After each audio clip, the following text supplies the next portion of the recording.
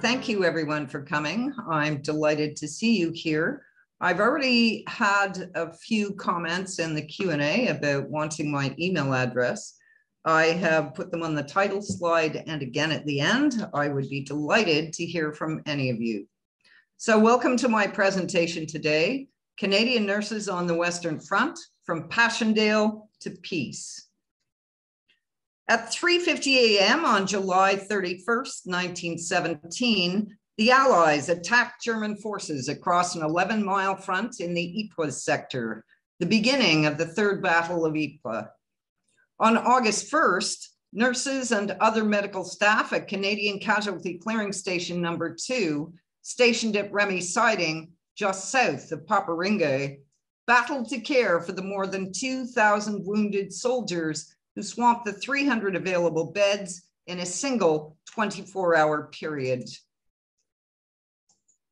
The unit's war diary notes that as convoys arrived by train at the front door, more casualties were arriving by car at the back door. Men on stretchers lay in hallways and the mess room, and more were placed on the grass outside in the rain because there was no more room inside. Canadian nurses Mildred Forbes and Laura Holland, close friends who had arrived a mere 2 weeks before, were veterans of the Gallipoli campaign in Salonika, but they had never seen anything like this.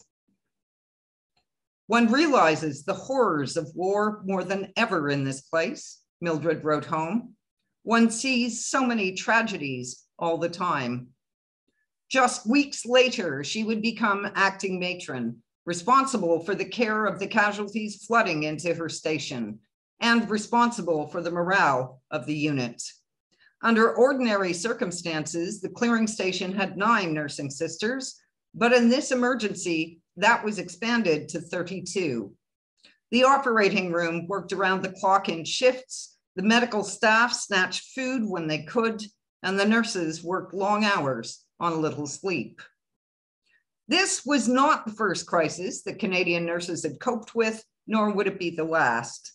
In clearing stations and hospitals, on ambulance trains, and in operating theaters, Canadian nurses withstood shellfire and bombing raids, illness, and emotional trauma to care for their patients across the Western Front. Through the nurses' own writings and some of their photographs, this talk illustrates their unique experiences as Canadians, as military officers, and as nurses on the Western Front during the last months of the war and beyond, from Passchendaele to Peace. But first, who were these Canadian nurses and what made them distinctive? In August 1914, when the First World War began, Canada was a dominion in the British Empire, and so it was automatically at war when Britain declared it. Although Canada did have its own parliament and legal system, it didn't have its own foreign policy. Canadian citizens, as a result, carried British passports, were considered British subjects, and flew the Union Jack. In October 1914, 104 military nursing sisters had accompanied the Canadian Expeditionary Force overseas. The competition for those 100 places was fierce. Hundreds of nurses from across Canada had applied. The requirements were straightforward.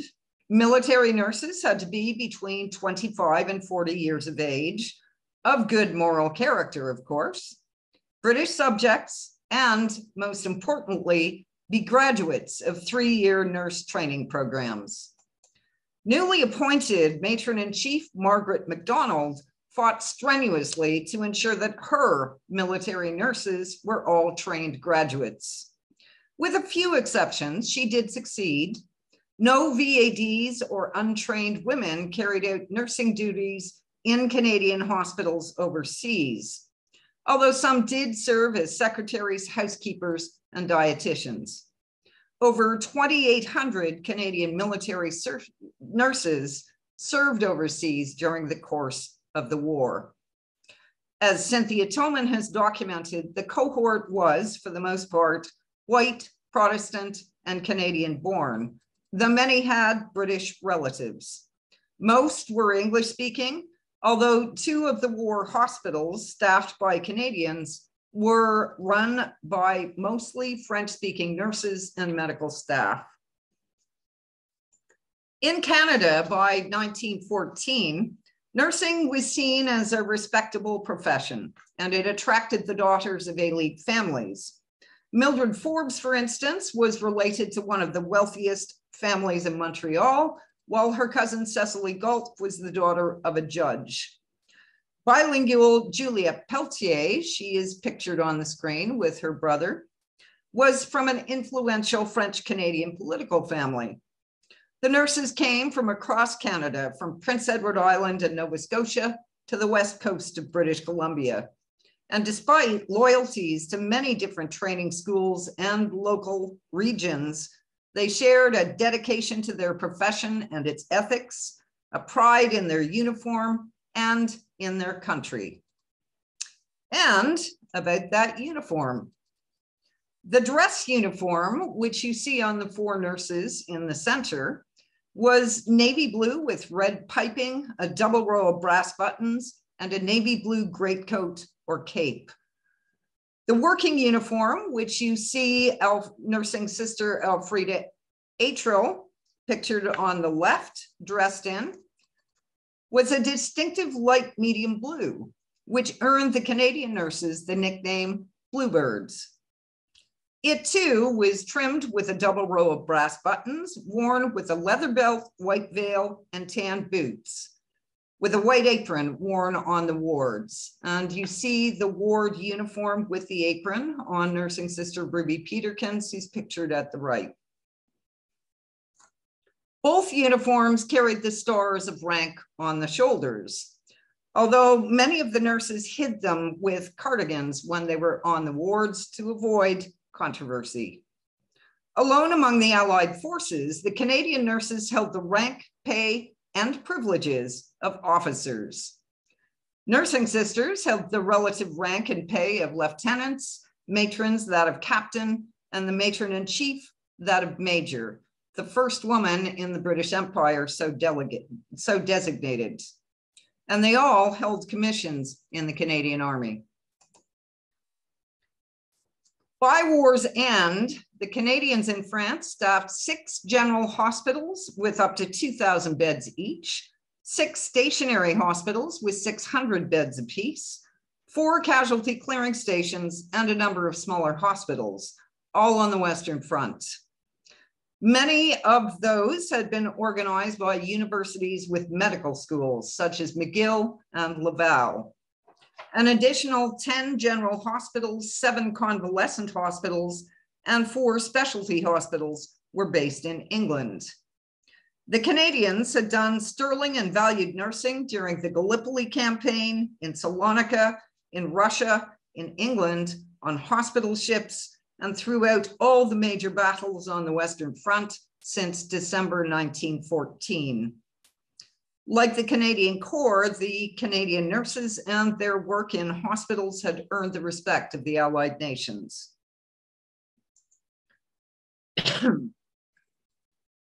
When a man was wounded, stretcher bearers carried them to a first aid poster field ambulance, and they were then transported to a clearing station where triage operations and treatments were carried out. The pairs of clearing stations took turns. One received casualties, which gave the other the chance to evacuate.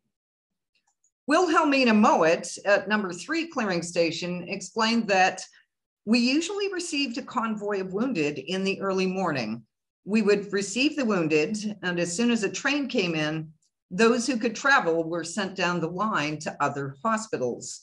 Those too severely wounded or who had to be operated on immediately, we kept until such time as it would be safe for them to travel. We worked hard day and night when there was a big push on.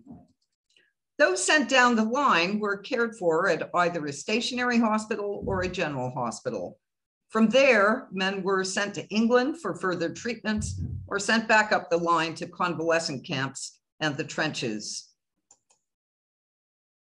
So, for instance, 21-year-old Private Fred Lord of the 1st Battalion Scots Guards was wounded in the right arm and shoulder on July 31st, the first day of the battle. He was treated at Field Ambulance number 9 and British Casualty Clearing Station number 66, and by August 2nd had been transported to number 1 Canadian General Hospital in Ypres. That's where Canadian nursing sister Florence Sheridan wrote to his mother on August 9th to tell her that Fred had had his right arm amputated at the elbow, and had other wounds in his shoulder, but after being very sick, was now progressing favorably. From number 1 General, Fred would eventually have been sent back to England for treatment and convalescence. I am very grateful to Leslie Lord for sending me these details about their father and about nursing sister Sheridan. To return to the battle to care during the Third Battle of Ypres, fighting conditions were appalling. The preliminary bombardment churned up the earth, while ongoing rain turned the battlefields to a thick, glutinous mud. Peter Hart calls those conditions a hell on earth that has come to symbolize the whole of the war. Elsie Collis, at number 1 Canadian General in Ypres, repeatedly wrote in her diary, "Pouring all the time and cold." "The men come in soaked through and through," wrote Mildred Forbes, "and they are so caked with mud that they are about unrecognizable." Euphemia Denton, at neighboring Clearing Station number 3, commented on October 7th that the rain is simply pelting on the roof. "The poor men are so cold and damp coming in today. I was kept busy warming them up this morning, for the tents are so difficult to heat." Euphemia, like many other nurses, took last messages for their mothers, for the laddies who died, and all her spare moments were spent writing letters about their last days and moments. The nurses dealt with more than wounds. As early as July 31st, Elsie Collis noted a convoy of patients coming into number 1 Canadian General suffering from a new kind of gas. "Their eyes are very sore," she noted, also chests and throats. It was the notorious mustard gas, which, as Christine Hallett describes, burned any piece of skin or mucous membrane it touches, including the tissues of the airways and the walls of the gut. She continues, "The eyes would sting, then swell and close, and the blindness that followed would last at least 10 days. Claire Gass, newly arrived at Clearing Station number 2 at the beginning of November, had quite a busy night in the gas tents. Such sick men from the recent gas attacks. She had been issued a gas mask before leaving for the clearing station, but she does not record if she too suffered from the lingering gas in the wards as she treated her patients. Some other nurses did, in fact. The Canadians and other allied nurses also had to cope with enemy attacks. Remy siding in the Ypres sector was a pretty hot spot at times, commented Mildred Forbes, but as she philosophically continued, well, we all have to take our chance, and when one sees the splendid men thrown away, one feels, why should we value our lives? I have a young officer here, only 24, who is an organist who has just had his right arm amputated. I shall never forget his utter misery when he was told. Euphemia Denton, close by, had a close call when she left the ward to go to the mess one night. I stopped outside to speak to someone, and whiz, through the air came a bang and a flare. A bomb had struck just where she would have been if she had kept on walking, but she was unhurt. Throughout October, the casualties continued as British, then Anzacs, attempted to capture Passchendaele Ridge. General Haig then ordered the Canadian Corps to the attack. Their leader, General Arthur Currie, planned a four-phased attack that began on October 26th, and by mid-November, the ridge and the village were in Allied hands. According to the Canadian War Museum, Third Battle of Ypres cost the Canadian forces almost 16,000 casualties, while the British lost a total of 275,000 and the Germans 220,000. Though casualties continued to arrive, the Canadian nurses were at last able to take their regular time off. Claire Gass went lorry hopping to nearby towns, the equivalent of hitchhiking during the First World War. Harriet Drake, with No. 3 General, was allowed to go to dances once a week and was known as the best foxtrotter of her unit. The pressure had eased by Christmas, and Mildred Forbes wrote home about her pleasure at giving out Christmas stockings to the wounded men, stockings that had been prepared by the women of voluntary organizations back in Canada. Really, I have never seen children more delighted than these men were with their stockings. When I went into the tent, the men were lying very dejectedly in the darkness. When the stockings appeared, they bucked right up, and their pleasure was a sight to behold. December also provided a first for Canada. On December 5th, heavy shelling occurred close to Clearing Station No. 2. The explosion shook the ground, Claire Gass wrote. Then she calmly went on to record voting for the first time in her life in the hotly contested Canadian election. The nurses, as officers on active service, were among the first Canadian women to gain the right to vote. Living conditions that winter could be harsh. In 1917 and 1918, many nurses lived in wooden barracks, though some were still in tents and others in flimsy canvas huts with wooden floors. What you see on the screen is a lovely photograph of nurses outside their tent in the summertime. Imagine living in one of those tents in the wintertime. Some hospital wards were in huts and others were still in tents. Anne Ross describes that winter succinctly as cold and shortages, with 1 bucket of coal allowed per week for 2 nurses. Harriet Drake had to wear 2 or 3 layers of sweaters to keep warm, while Wilhelmina Mowat wore her gloves at breakfast and her hot water bottle froze daily. Even Mildred Forbes commented, "All we sisters are hobbling about with chilblains. Everyone is borrowing larger boots." Typically, she also thought of the men who have such a hard life here and do without so much that the simplest thing pleases them. Poor souls, they are just about being frozen now. The nurses were to be severely tested in the months to come, as Germany decided to attack in the spring of 1918 before large numbers of American troops could enter the war. The first attack began on March 21st, 1918 on the Somme front against the British Fifth Army, the second in the Arras area, and the third beginning April 9th in the Ypres area. But the Canadian casualty clearing stations were affected before the German push began.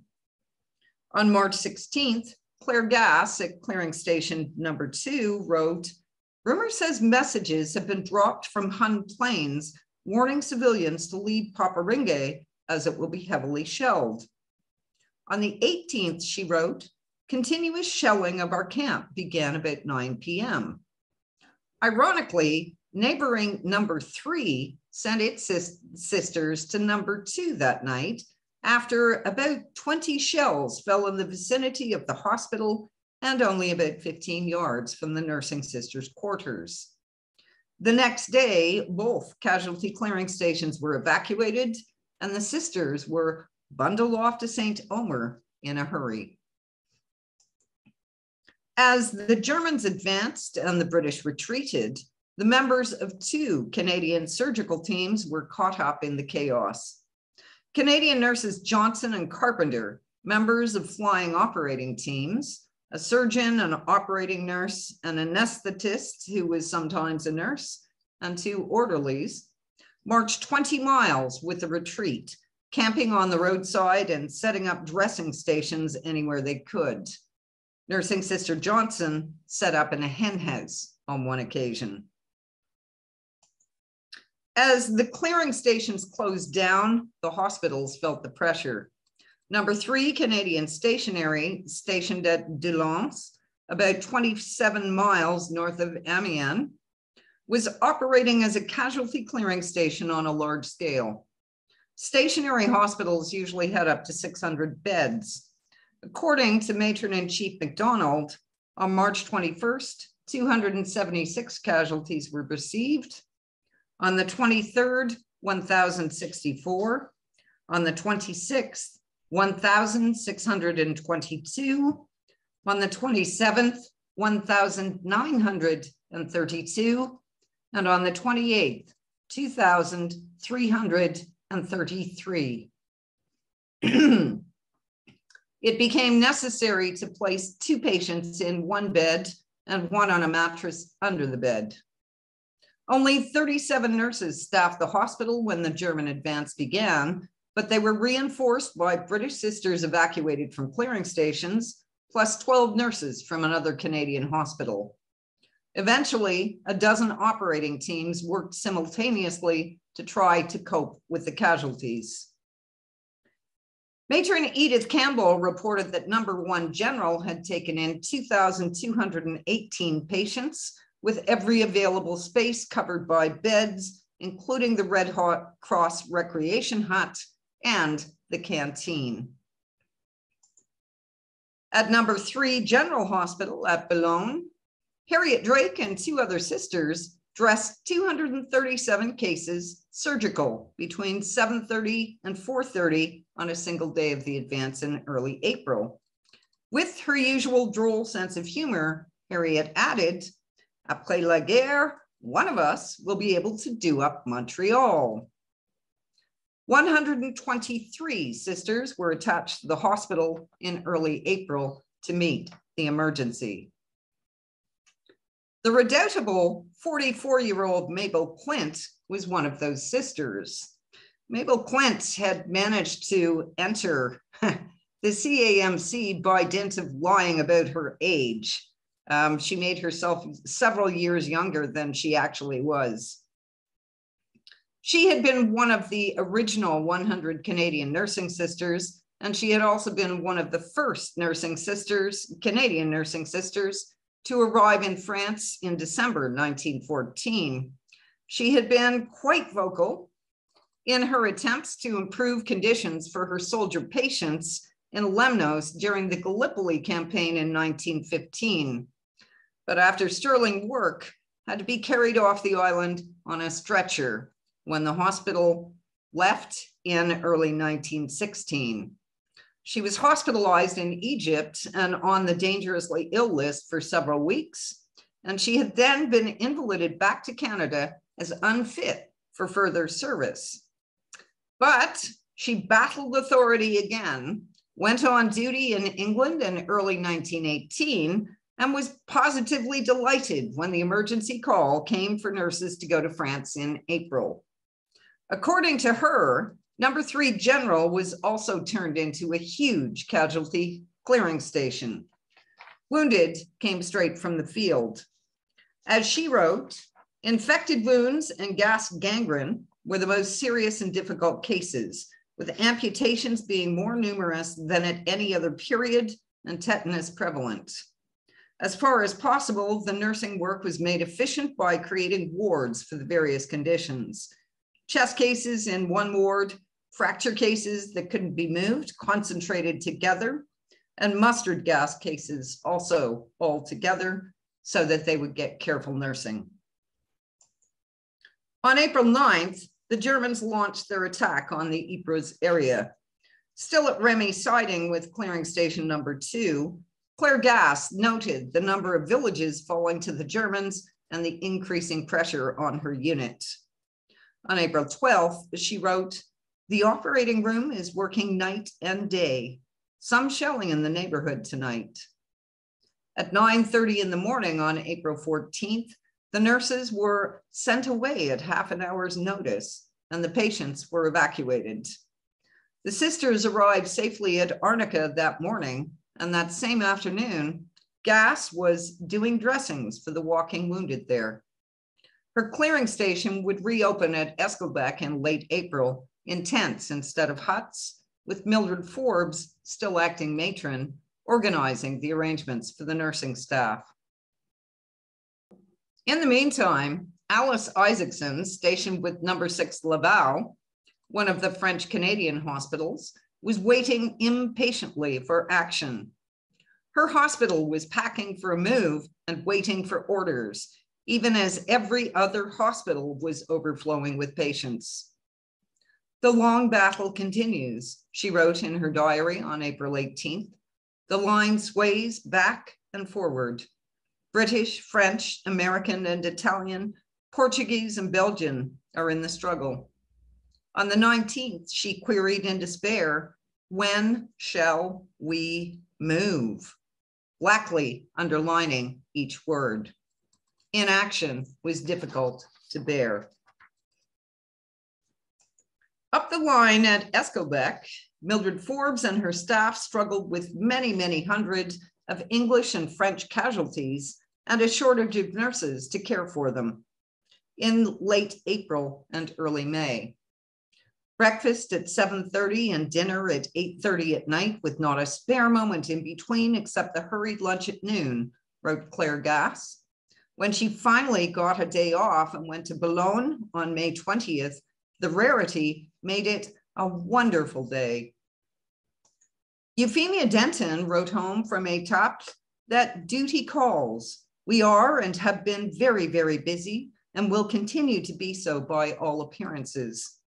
Fierce fighting means work for us." She added, "You have the agony of waiting and watching things from such a distance. My heart aches for the mothers in this war."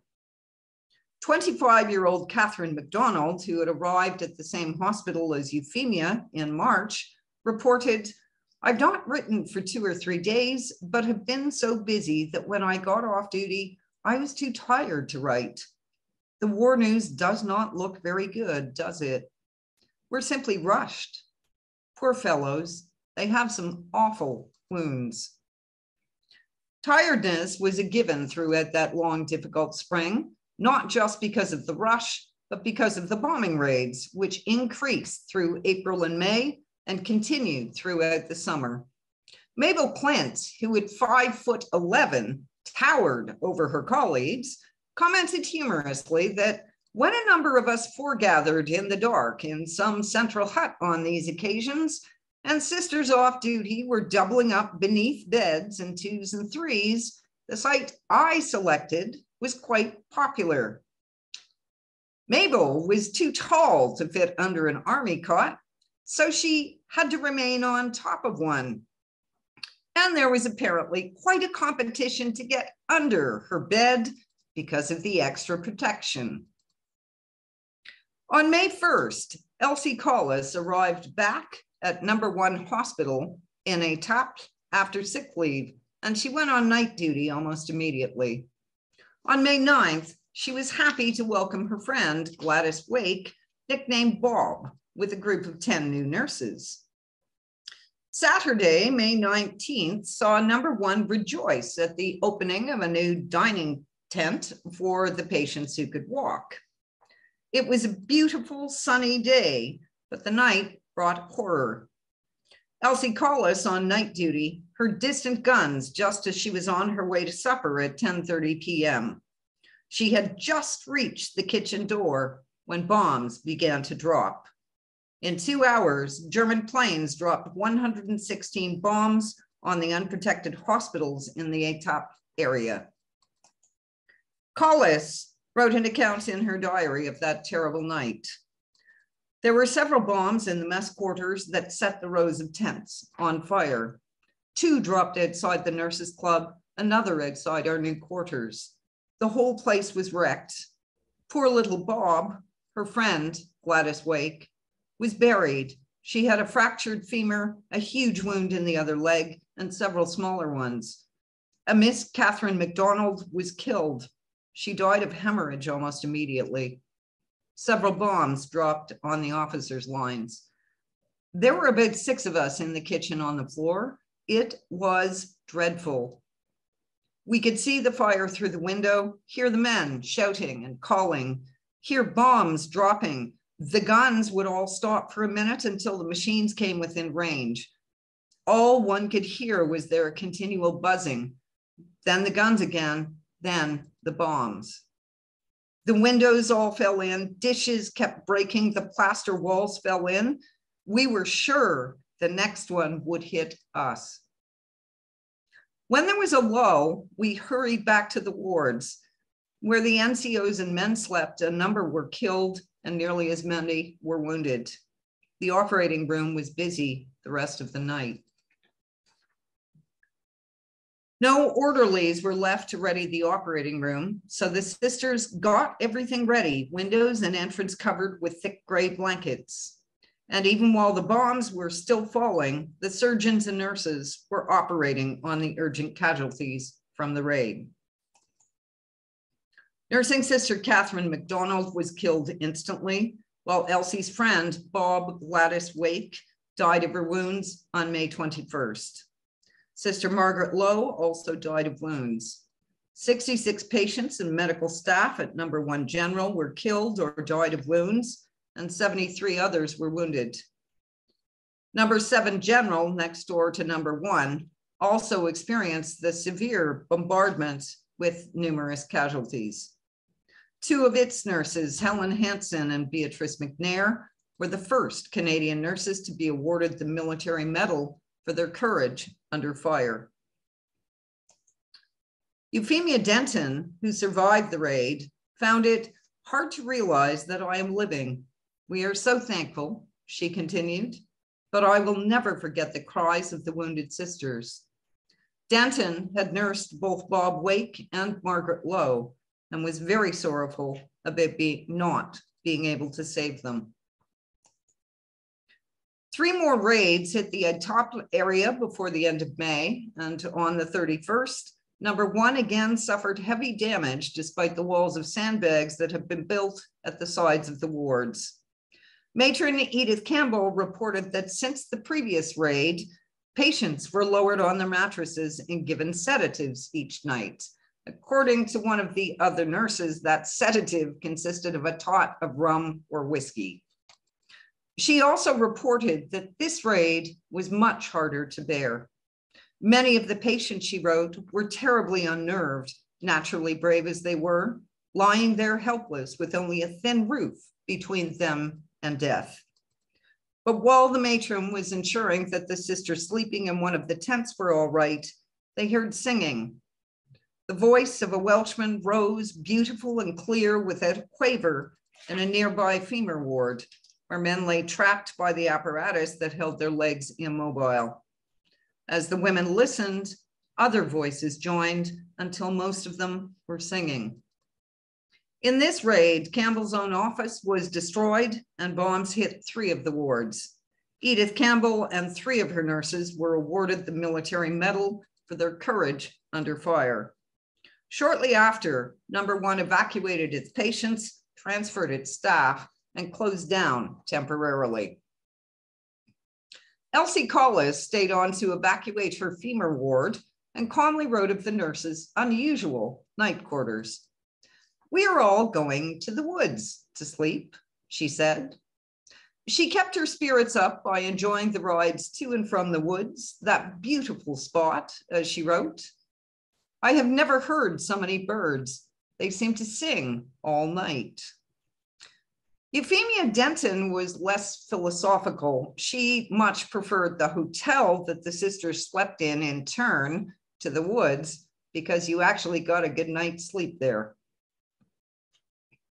No. 3 stationary in Doullens was still hard at work dealing with casualties when it suffered an air raid on the night of May 30th.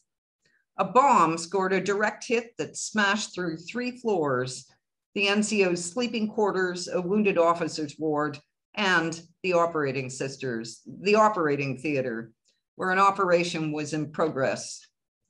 The patient and the operating team were killed instantly, including the nurses.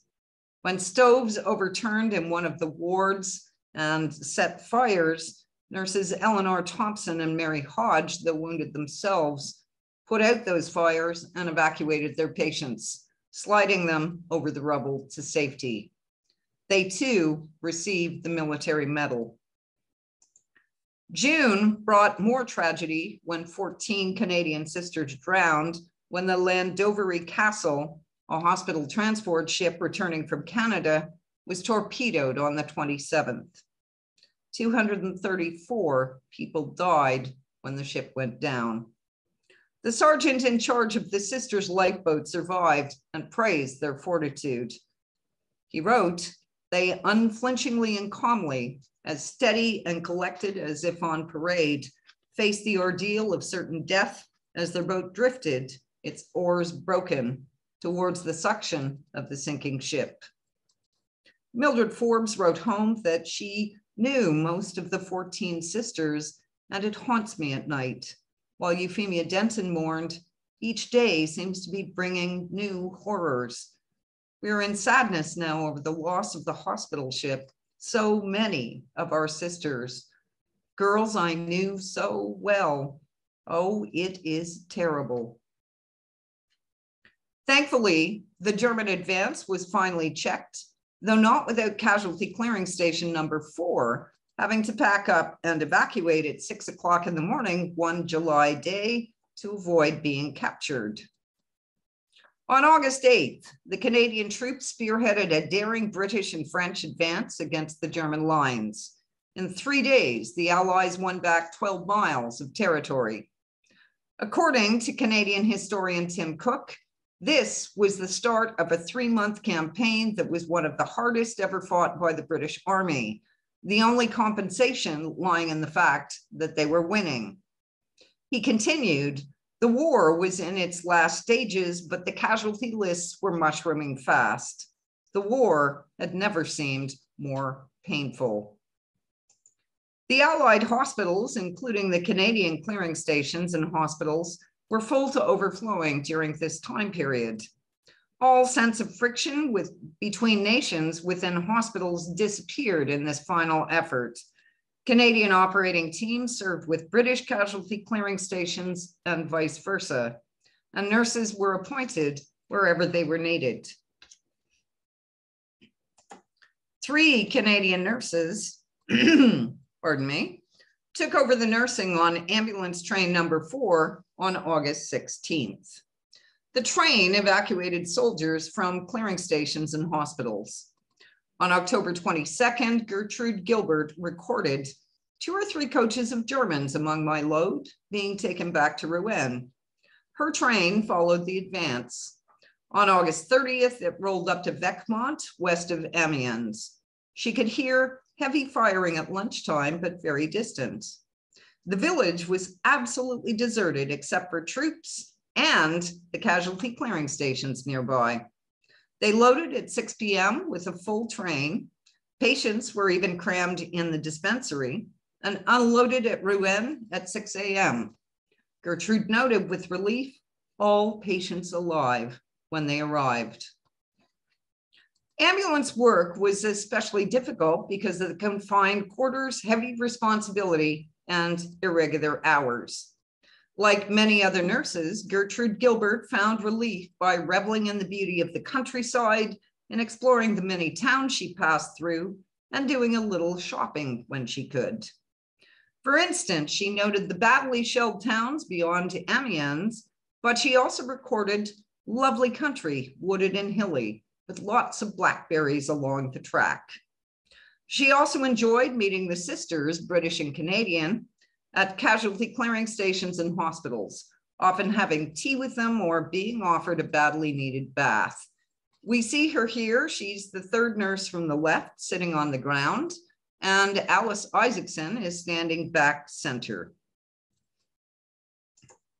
Harriet Drake took a course in anesthetics with the Harvard units and returned to Casualty Clearing Station number 2 in Esquebec as one of a number of nurse anesthetists who worked on operating teams dropping ether.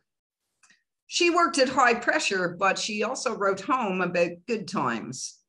Their matron, Mildred Forbes, arranged the sisters' mess and tea hour as much like a well-appointed house as could be, a reminder of home and a civilized social life where male officers, young and not so young, were always welcome to stop by at tea time. Laura Holland also helped the men of the unit with a concert company for entertainment, and Harriet Drake threw herself enthusiastically into helping out when Mildred and Laura left the unit. Mabel Clint, still at number 3 General, thoroughly enjoyed the Canadian concert party, the Dumbbells, who were drawn from the 4th Canadian Division and who went on to fame in the post-war years. And I would add that my great aunts and great uncle toured with the Dumbbells after the war. Others report the joy of dances and fancy dress parties, necessary amusements to relieve their stress. By October, good news was heard throughout the hospitals, even as the influenza epidemic hit. "Isn't the war news splendid?" Mildred Forbes wrote home early in the month. She and her friend Laura Holland, after a year at Clearing Station number 2, had asked to be transferred to a small hospital near the Jura Mountains. But within a few weeks, they were transferred to another hospital near Bordeaux, where they landed in a fearful epidemic of influenza with only 3 sisters to cope. "We have been working fearfully hard," Mildred wrote. "The cases have been terrible and the deaths appalling. Our senior medical officer has been taken to Bordeaux, and we cannot help but wonder if we're going to be able to escape ourselves." With few medical officers left able to work, Mildred was largely in charge of care. The French government awarded her the Médaille des Épidémies en Argent for her work during this time. Others were also glad to hear the welcome war news, yet were still coping with casualties and the epidemic. On October 31st, Alice Isaacson rejoiced at the rumor that the Kaiser had been asked to abdicate, but mourned the deaths of 10 patients on her ward from the flu, calling the disease almost a plague because of its prevalence. When the armistice took place on November 11th, few of the nurses did more than comment on the fact. Claire Gass merely noted capture of Mons by the Canadians and Germany surrenders to armistice terms. Gertrude Gilbert, still on the ambulance train and on the way to Mons, was so excited by the news that she couldn't sleep the night before, but she made no comment on the day itself. On the 12th, her train arrived at Fresnoy to find the station had been blown to bits by a delayed mine and 7 people killed. It was a sober reminder of the ongoing impact of war. Annie McDougall had moved up the line with number 1 Clearing Station, and on November 11th, her 300-bed station was trying to cope with 1,400 patients with no additional staff. There was no particular jubilation at the news of the armistice. As the war diary stated, the war was not over as far as we were concerned. It seemed that only Alice Isaacson, stationed near Paris, saw real celebrations, though she seemed puzzled by just who was celebrating.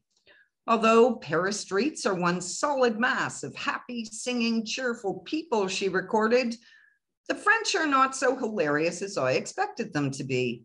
Most of the noise is made by American soldiers. And the work went on. The clearing stations moved up with the troop.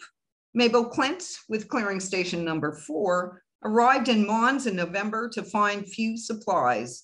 Little coal and no gas, and candles did duty as best they might.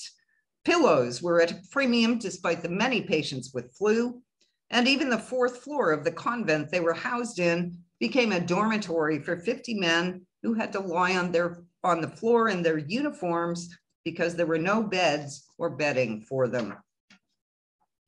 Gertrude Gilbert's ambulance train began to load emaciated British prisoners of war, liberated after the armistice, and many of them, starving and sick, arrived at the clearing stations and hospitals. The nurses remained busy well into the new year until the flu epidemic had died down, the casualties were well enough to travel to England, and the need for medical staff was greatly lessened. With more time off and the war won, many nurses took the opportunity to sightsee and explore the countries they'd worked in for so long. Mildred Forbes and her friend Laura Holland relaxed in the sunshine of the Riviera, while others enjoyed Italy, England, and Scotland. Many were also given the opportunity to tour the battlefields, and their photo albums are full of the images of ruined towns and cities and the places where battles were fought. For these nurses, such images would have represented more than ruins. Each represented the convoys of men rushed back to the clearing stations and hospitals after each action, the men the nurses fought to save. Most of the nurses had returned home by July 1919. Many of them had been away from home for more than 4 years. 64 had earned the Royal Red Cross First Class, and 4 earned a bar to that decoration. 253 received the Royal Red Cross Second Class, 8 won the Military Medal, though it should have been the Military Cross, and 1 received the Royal Victoria Medal for nursing King George V. 169 were mentioned in dispatches, while over 50 received French and Belgian awards. 7 Canadian nursing sisters were killed in action or died of wounds. 14 died when the Llandovery Castle was torpedoed, and at least 18 died of illness. Of the nurses whose accounts I've used, Mildred Forbes earned the Royal Red Cross First Class, the Médaille des Épidémies en Argent, and was mentioned in dispatches. Mabel Clint and Euphemia Denton were awarded the Royal Red Cross Second Class, as was Mildred's friend, Laura Holland. Edith Campbell was awarded the Royal Red Cross First Class and the Military Medal. But the war did not end when the Canadian sisters arrived at home. A number married and had to resign, while others, such as Mildred Forbes, Laura Holland, Claire Gass, and Harriet Drake, took courses in the new field of social work. Still others, given priority for government nursing positions, expanded public health nursing. Male veterans had many organizations to help them make the transition to civilian life, but there were no such official organizations for female veterans in Canada, whose experiences had also been emotionally and physically demanding. That being the case, the former military nurses took action themselves. In April 1920, 44 former nurses who had served with the Allied forces or with volunteer organizations overseas gathered in the western city of Edmonton, Alberta, and began the Overseas Nursing Service Club. Once a month, the nurses gathered together to socialize and also to raise money to help their former patients, male war veterans. And by doing so, they recaptured the camaraderie and their shared memories of the war. To give you an example of what it was like to be a former war nurse in Canada, former Matron-in-Chief MacDonald, who was the Edmonton Group's honorary president, was now living in Nova Scotia. And she once wrote to them about running into one of her former nurses on a social occasion involving other women. Of course, the two began reminiscing about the war, and one of the other women present sighed and made it clear she wished they would simply be quiet. The Overseas Nursing Club was perhaps the only place where the women who had shared the urgency of tending to convoys in the night, had felt the explosion of bombs and shells, had laughed together and helped one another cope, could gather to talk, to reminisce, and to help one another again, this time to make the transition back to civilian life. As word spread, New clubs sprang up in Montreal, Toronto, Vancouver, Halifax, Ottawa, Winnipeg, right across the country. In 1926, the Overseas Nurses and the Canadian Nurses Association worked together to fund and open a nurses' memorial. And the nurse veterans gathered in Ottawa on Parliament Hill to unveil the tribute to the First World War sisters and to Canadian nursing history. And you see a few of those former military nurses gathered on the right. In 1929, the chapters amalgamated into the Overseas Nursing Association, which became a powerful force for female veterans' rights in Canada.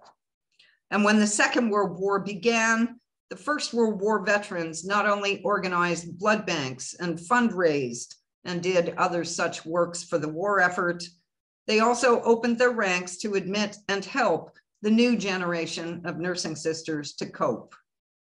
At least one of those chapters, the original Edmonton unit, was still active as late as 2015. These women, veterans of the First World War, had transformed the meaning of nursing sister. As veteran Emmeline Robinson's beautifully crafted artwork shows, and you see it here, the nurse veterans of the First World War had truly become a sisterhood, a family of Canadian women bound by war and their dedication to their profession and to the soldiers they cared for. Thank you very much for listening. Andrea, that was absolutely absorbing and thoroughly enjoyable. Thanks very much indeed. Wonderful research there. It's fantastic to hear the first-hand accounts of these nurses. Ladies and gentlemen, you know the routine now, so whilst we can't be in the room and do a round of applause, we can do it virtually. So if you care to use the raise hand button on the Zoom screen, please do so now. And Andrea, I can confirm that there's hundreds of hands going up as a virtual round of applause for that. So thanks ever so much indeed. Thank you. No problem. It's Q&A time. And if anything, we've had as more questions, I should suspect, than I've seen before at this stage in a presentation. So you've really engaged with the audience here. Alan, hello, thanks, you're live. Fire in your question, please. Andrea, good evening. That was a wonderful talk, for which many thanks. I'm speaking to you from a little town in England called Buxton, which during the war, Yes. during the Great War, had a Canadian special hospital. Mm-hmm. And no more than 500 meters from where I'm living now was an annex to that, which housed and treated sick nurses, one of whom, Sister Ada Ross, died, and TB, and along with more than 20 of her compatriots, probably ex-patients, is buried in our local cemetery in a Commonwealth headstone. I was quite interesting at the beginning to hear from you that the outbreak of war, nursing in Canada was regarded as a respectable profession. I'd always thought that here in England too, but a few years ago when the Testament of Youth film came out, Shirley Williams, the daughter of Vera Brittain, I'll say now that I think Brittain was a ghastly, whinging snob, described nursing in those days in England as a for want of a better word, a low-grade profession. I rather took offence at this, being the grandson, son, stepson, and uncle of nurses. Do you have any kind of view on first off whether you think that's in any way representative? Secondly, what if anything was the reason for the disparity between the perception of nurses in Britain and Canada? Thank you both for telling me about Ada Ross and Buxton. I had read about Ada Ross and how she became ill. and of course was buried there. The question about Canadian and British nurses, I am not fully an expert in the British nursing system at the outbreak of the First World War. However, I will point out the difference between Canada and Great Britain of the time. And so it was not unusual for women to work in Canada. So obviously still the traditional path for most women would have been marriage. Teaching and nursing were two of the more respectable paths they could take. Teaching was not well paid. Nursing did offer independence and also the chance for authority, because many of the nurses went on to take on administrative positions. The history of nursing in the two countries, Florence Nightingale had a tremendous influence in Canada as well, and one of her nurses did come to Canada to start the first training school. But I think it's the difference. I know there was a stratum of families in Canada where working was frowned upon for women, but they tended to be the better off classes. Not nearly as many. Canada still had economic classes, but the divisions between them weren't as clear. And Canada did open its universities to women, at least some of them, from the 1870s onwards. So my best guess, I've read many Canadian women's autobiographies. It seems to be expected that they would go out to teach or to nurse or to do charitable work in the community, at least up until they got married. And if marriage wasn't your route or you had a yen for authority, you would move into nursing.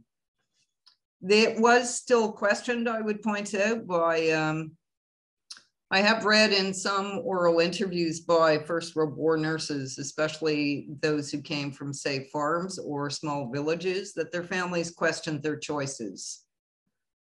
But as I said, the example of socially elite families' daughters taking up nurse training in the early 20th century gave an example to others. I'm not sure if that answers your question or not.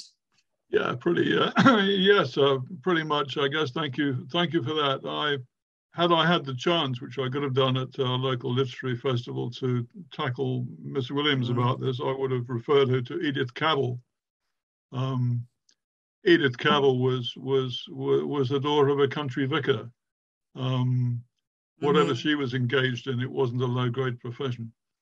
Well, we could also point to Faith Moulton, I believe that was her name, who was Vera Britton's nursing sister colleague in one of the wards, who was from quite a well-connected family as well. I'm sure there were any number of well-connected British nurses, and of course, Britain's perspective is only one perspective. Yeah. I got halfway through the book and gave up. But thank you very much for that. I will email you with a bit more about Buxton and Ada Ross. Yes, thank you very much. In fact, when I take my laundry to the laundromat tomorrow, I will pass the very route of her funeral procession. Thanks, anyway, Alan. Thank you very much. Thanks, Alan. Sarah, I know you've asked a number of questions. Can you just limit it to one, and I'll come back to you later to pick up any of your later ones if we get through all the other questions. Certainly, I'll try to be more concise. No, I'll try to be more concise. No, it's all right, Andrea. Don't worry. No, that's fine. Sarah, over to you. Thank you very much. As you can see behind me, I've got Le Treport up there because, I've also researched nurses. I'm trying to look a lot on the Serbian side. Now, I appreciate this is about the Western Front, so I'll keep it to that. One of the things you mentioned, one of my questions is, you were talking about them voting in 1917. Were a lot of the nurses who joined up, were they suffragettes? Like the Scottish Women's Hospital, cohort that were predominantly suffragettes and things. Was that a thing in the Canadian force, nursing sorority, or was it more mixed?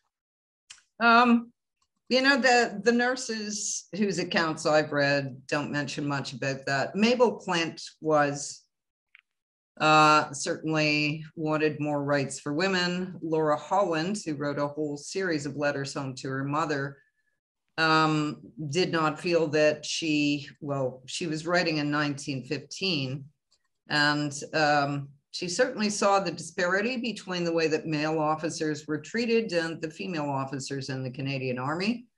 It did upset her. She did say at the time she didn't want the vote, but let me tell you, none of the nurses I'm aware of turned down the vote when they got it. So I think even if they did not express themselves as suffragettes would, the experience of the war and being female officers with rank, pay, and privileges and not being treated the same as the male officers on a number of occasions really brought out that gender disparity. The nurses were practicing. Remember, they were independent, paid, professional women. So they were practicing examples of independent women who didn't necessarily speak out and become vocal or say that they were suffragettes. Thank you very much. Thank you. Thanks, You're welcome. Sarah. Thanks, Sarah. I'll come back to you later if I need to. Gordon, you want to chip in with your question there? Yes, thank you, David. Andrea, what a presentation. Fabulous. I was absolutely blown away with the content. Really good. My question really is, what was the casualty rate like amongst the nurses, and were the nurses that were killed repatriated back to Canada, or were they buried where they fell? The nurses were buried where they fell. 2,800 nurses. 7 were killed in action or died of their wounds, so not very many. 2 of the nurses who served on Lemnos were 2 of the number who died of illness.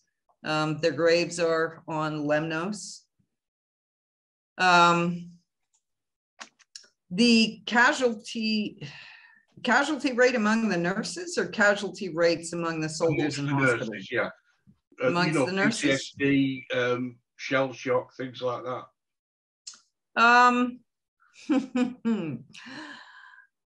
Records about that remain, shall I say, unstudied as of yet. Not a lot. So for example, just to give you an example, oh dear, her name is slipping my mind. I want to say Catherine Dewar wrote a book about Prince Edward Island nurses during the war. That's Canada's smallest province, but it sent a number of nurses over during the First World War. The first matron-in-chief of the Canadian military nurses was Georgina Pope. She was a veteran of the Second South African War, one of the first Canadian nurses to go overseas to nurse. And in 1917, she was sent overseas. She was no longer matron-in-chief at that time, but she was sent overseas. She became matron of, I think it was number 2 general. And there were a number of bombing raids. She was diagnosed with, in quotation marks, arteriosclerosis, although her symptoms simply didn't match with that diagnosis. Also with neurasthenia, she was sent back to England, relieved of her matronship, but because of her status, remember, she really organized the Canadian Army Military Corps Nursing Service. Because of her status, the words shell shock were never mentioned. But she was eventually, after spending some time in convalescent hospitals in England, she was eventually repatriated to Canada. I know of several nurses who applied for pensions on the grounds of what we would now call PTSD, saying that the war had affected their health and their nerves. They were essentially dealt with about the same as the men, which is unless you have evidence from the war, you're not getting your pension. So I'm sorry I can't answer your question more fully. That's perfect. Were there any male nurses? Did the men go as well? Male. So I know of male nurses in psychiatric hospitals in Canada, but I don't know much about them during the war. No. Okay. So I'm sorry, that one I can't. Usually get the female perspective on women going to war, and it's fascinating. There should be more of it. I'm sorry, there is one exception. The VD hospitals. There were very few women. Some of the nurses did work on the VD wards, but for the most part, those were staffed by male medical staff. Andrea, thank you very much for your time and trouble. It was fabulous. Enjoyed it enormously. Thank you. Thank you. Thanks, Gordon. Right. I've got a couple of very similar questions, which I'll ask on behalf of Hetty Shealy and Brian Evans, who've both picked up what was the reason for the award of the military medal rather than military cross, as they were commissioned officers. Brian suggests it might be gender prejudice, but I wonder if you've certainly a couple of questions on that front there, if you'd like to address that, Andrea. So it was gender prejudice. The nurses as officers should have gotten military medals. Military crosses, because that was the officers' award. However, after great controversy,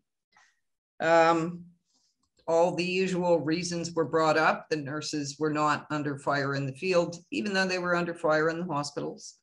Nurses were not under fire in the field, and they didn't actually have right of command except over the people serving in their wards.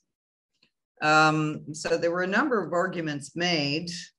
Someone did write a master's or a PhD dissertation about this. I have not been through the whole thing, but there was a great deal of controversy about it, and the male government made the decision that nurses would only get the military medal. Okay, thanks for that answer there, Andrea. So Elizabeth Anderson, Elizabeth, do you want to fire up your microphone and ask a question there? Hello, thank you very much, Andrea. And David, I've just got Elizabeth on here, it's Pat, just in case you're confused. In the Great War, all the nurses, they took great pride in hygiene, washing the uniforms, however difficult it was to wash them. And it was essential, really, to stop infections and everything. But you said they'd got 2 rows of brass buttons down the front. Now, this would have made it very difficult and to clean them. And I wondered whether they were detachable or whether they used, you know, they got the brass button cleaning stick. Whether they... So let me just take a look, see if we can get this up here. Here's Elfriede Atrill's uniform. I know the bars on their shoulder with the stars on them were detachable. Don't know if I can make that any larger. To tell you the truth, I can't answer your question, and I don't want to be inaccurate about it.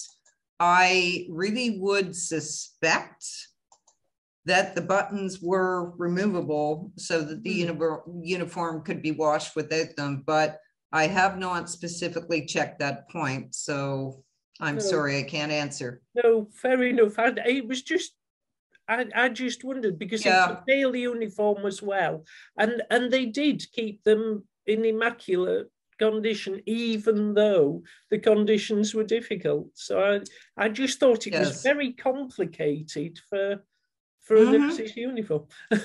Well, it's a good question too, because nurses had to do their own. Officers, of course.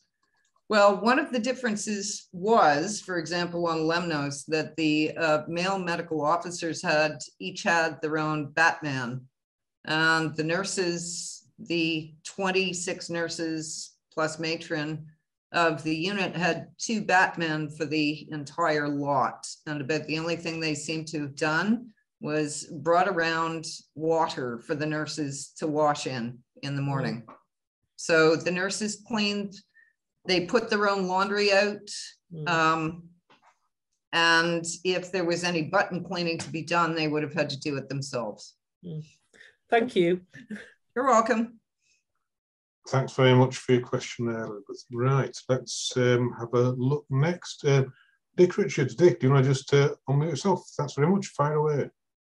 Thanks, David. Thank you, Andrea. Really absorbing talk. Thank you very much indeed. I was thinking about those nurses who served several years on the Western Front. Where did they take their leave generally? Did they tend to stay in France, or did they come to England? It really depended, you know.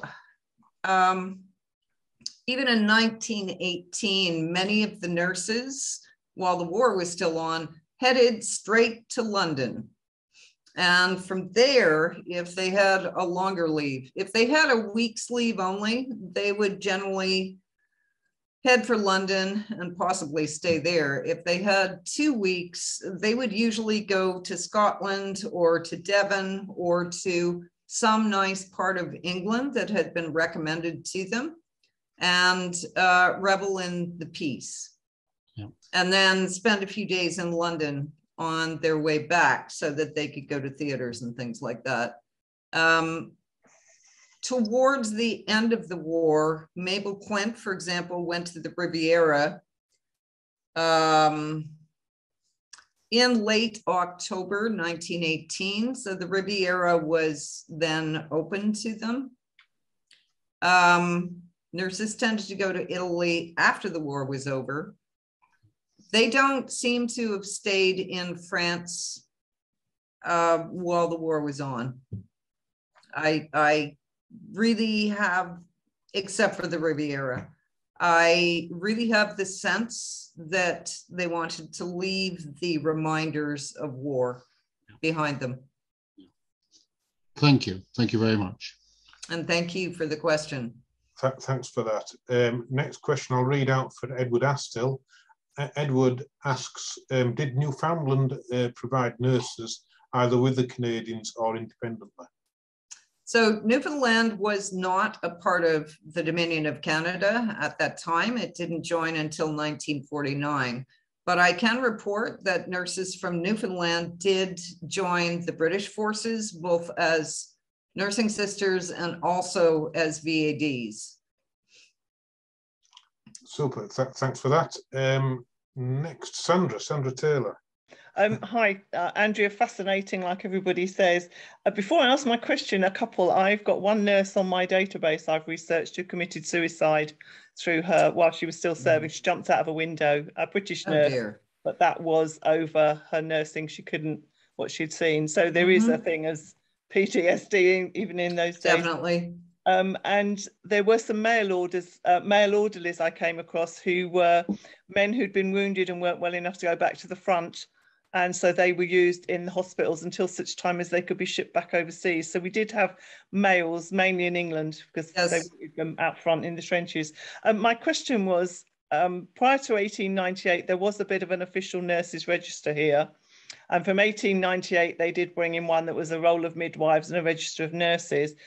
They didn't make it compulsory till after the First World War, but quite a few nurses do come up. Is there such a thing for the Canadian nurses? If they're trained nurses that have done 3 years in training, do they have to be on a register at that point, or does that come in later? And if it's available, can it be researched? Is it available to look at online? So I would like to go back and address the orderlies. When I talk about nurses, I'm talking about graduate nurses who had graduated from 3-year training programs. So male orderlies did a great deal of work in Canadian hospitals, Canadian nurses apparently provided more bedside care than British nurses in the same positions, but they were responsible, the Canadian nurses, for training the orderlies in their wards. Mm. So I did see a comment about acknowledging the orderlies, and they most certainly do deserve that. And Canadian nurses do mention their orderlies in their accounts. Second part of your question about the register. So the major cities in Canada with private nursing services did have registers, but they were simply lists of graduate nurses who were available for private cases. Canada had official nurse registration in 1920. And that's when the RN designation came into use. Right, that sounds like similar to here, because we, yes. Even now, I'm a nurse and we have to register every 3 years to be able to practice. Not on the list, you're out in the cold. It wasn't compulsory here. I think it was 1921 it came in here. So we were a bit behind Canada as usual, but that's great. Thank you very much indeed. Thank you.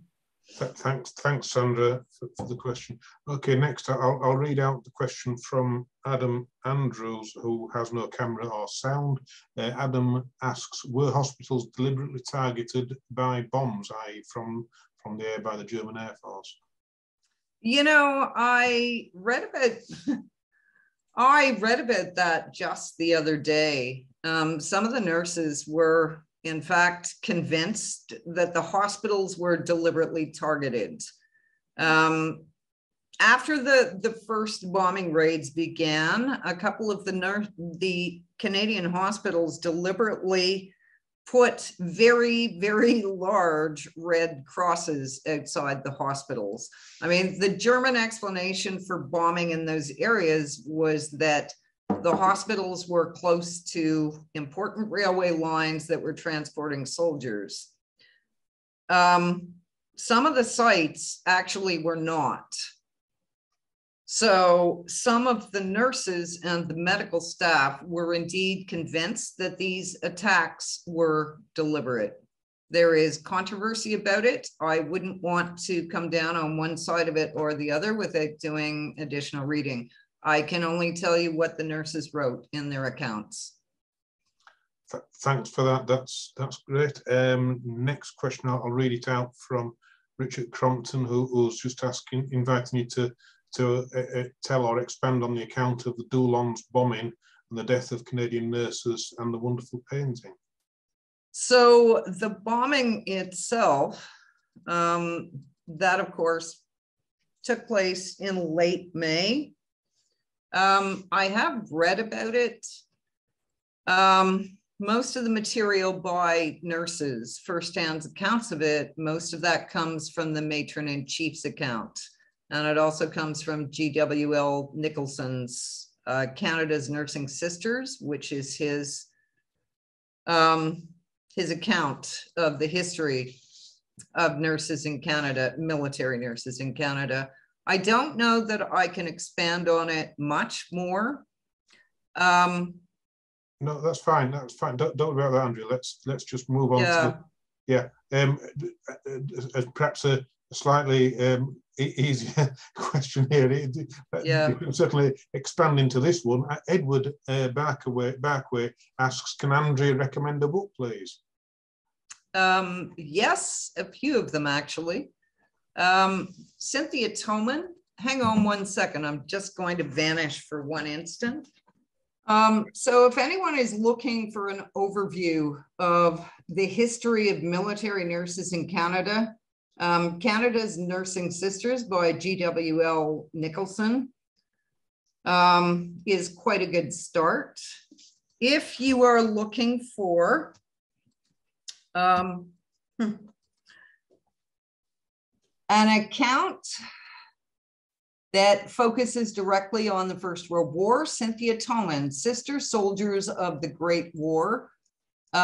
Cynthia researched all of the files of Canadian nursing sisters during the First World War. You will not only find her research about the cohort of overseas nurses in there, but you will also find analysis of each stage of the war. This is the first history of Canadian nursing sisters in the First World War in English. My brain is starting to slip. There is the very first history of nursing sisters in the First World War is in French. And I have that book, but it's behind glass over there, and I think it would take too long to look for it. So if anyone would like to email me, I'd be happy to supply that. I'm only going to show you one other book, and I hope you don't think I'm trying to push my own works. If you're looking for letters, War Torn Exchanges is the letters of Mildred Forbes and Laura Holland, two of the nurses I mentioned today. It's their letters home from 1915 to 1919. I edited it, which is why I'm kind of shy of showing it. No, not at all. Please do. Yeah. But really, honestly, these are riveting letters because they weren't separated except for a weekend. So the whole 4 years they spent at war, they were together. They were best friends, and you get two different perspectives. So where one leaves off, the other one fills in. So I hope that helps. And I'm sorry if I missed out on anyone. The last book I should mention, and it's somewhere in the stack over there, is Susan Mann edited The War Diary of Claire Gass, 1915 to 1919, and that is also a riveting account of a nurse's experience during the war. Super. Thanks for the very full answer there. That's splendid, Andrea. We've probably not got an awful lot more time for questions, but let me just give a shout out for Angela Hall's question. I can't seem to get Angela onto the panel here, but I'll ask Angela's question for her. In such difficult conditions, what attention could be paid to hygiene and sterilisation, and did failures occur that led to deaths from sepsis or similar problems? Actually, the nurses in operating rooms do mention on occasion, for example, on one occasion, for example, one of the nurses I mentioned today talked about catastrophic failure in the operating room when a bomb hit nearby and all of the sterilized instruments fell all over the floor. And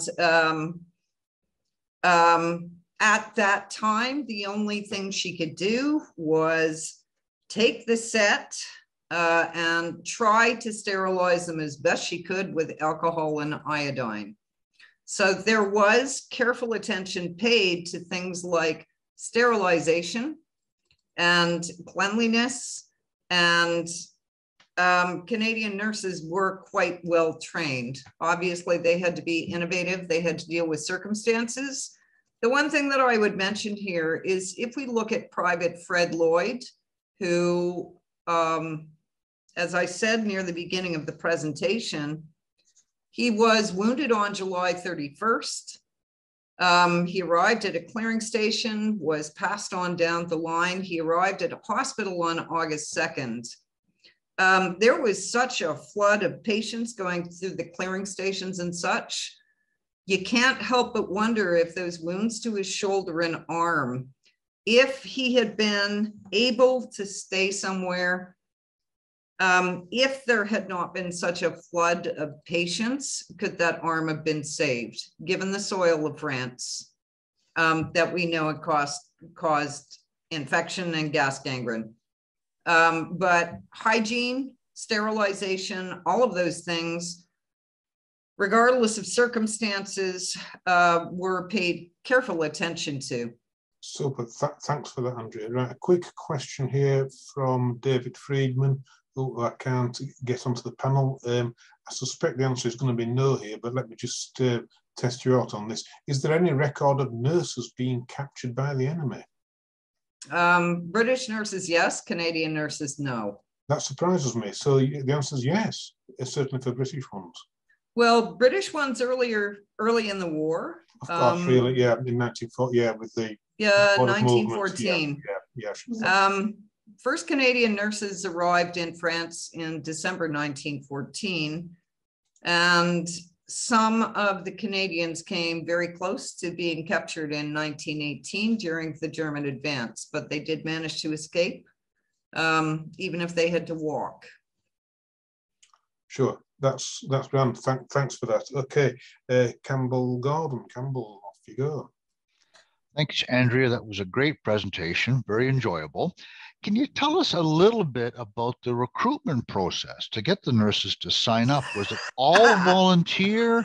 Was there some kind of conscription? Was there bribery? What was the process? It was influence. There were so many applications for the positions available because, of course, the nurses knew that their training and their skills would be valued, that they could really do work overseas. Those first 100 nurses, when I look at the nurses who were chosen, a number of them did have political connections and influence, and the same thing happened in 1915.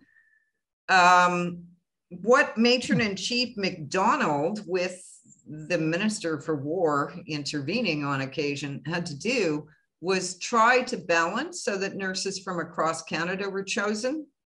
And she also wanted to make absolutely certain, and she did have to fight for this, that all of the nurses were trained. And despite her rigor, there are several examples of untrained women being put into the contingent by the Minister of War. But there was no need for conscription. Every place could have been filled 10 times over. So you had Canadians who couldn't join the Canadian forces. Canadians joined the American forces. They were with the QAs. Some of them, unable to join the Canadian military nurses, joined the British Red Cross. Interesting. Great. Thank you. You're welcome. More than they needed. Yes. Thanks for that. We'll probably go now to what's probably going to be the last question, which I've got here on my screen from David Bounds. David has said the following: a previous reference to Vera Britain reminds us that at the outbreak of war, many early British hospitals in the UK were established by aristocratic women who considered their experience running mansion estates eminently suitable for this role. Subsequently, many privileged but untrained women volunteered to serve on the front, like Vera Britain, where they often came into conflict with professional nurses and who felt the volunteers undermined the legitimacy of the profession. Was there any evidence of similar occurrences among the Canadian nursing services? That's an interesting question, and thank you for that. Because voluntary nurses, for the most part, were not allowed to nurse in Canadian hospitals, there wasn't nearly as much of a clash. None of the Canadian hospitals that I'm aware of were started by aristocrats, because the Canadian hospitals came under military jurisdiction. So the Canadian hospitals that I've spoken about today had commanding officers. The nursing corps in them had a matron who was responsible for the good running of the nursing staff in the hospitals. And the nurses were all trained graduates. One thing I would like to add, though, and one thing that I did not talk about today, is conflicts between the Canadian nurses and some of the British matrons. So Canadians were considered colonials. There was some controversy about them being made officers and receiving the pay of officers. So at war's beginning, the Canadian nurses, the first 100, received a great welcome from the nurses at St. Thomas. However, some of the nurses who came over in 1915 were assigned to British hospitals in France, where, for example, one matron disapproved of their uniform and refused to let them nurse until she had checked to make sure that they were actually legitimate. So there were some clashes Canadian nurses were freer than their British counterparts to do things like go to dances, entertain officers, etc. So there was some friction, but by 1918, that was gone. But I just thought I would add that in, but there was none of the aristocratic women starting hospitals business. Thanks for that. I'm sure that fully answers the question that got typed in there. Andrea, superb talk. Thanks very much indeed. And I'm very grateful for your time and effort tonight. Thanks very much. Thank you very much, David, for inviting me here. And thanks everyone out there for listening. It's been really enjoyable, and I have thoroughly enjoyed the Q&A period as well. Thanks for joining us. Super. Thanks very much, and good night, everybody. Thank you. Mademoiselle from Armentières, parlez-vous. Mademoiselle from Armentières, parlez-vous. Mademoiselle from Armentières, she hasn't been kissed for 40 years. Hickey, picky, parlez-vous. Out on kicking Armentières, parlez-vous. Out on kicking Armentières, parlez-vous. Out on kicking Armentières, broke the spell of 40 years. Hickey, picky, parlez-vous. The officers get on.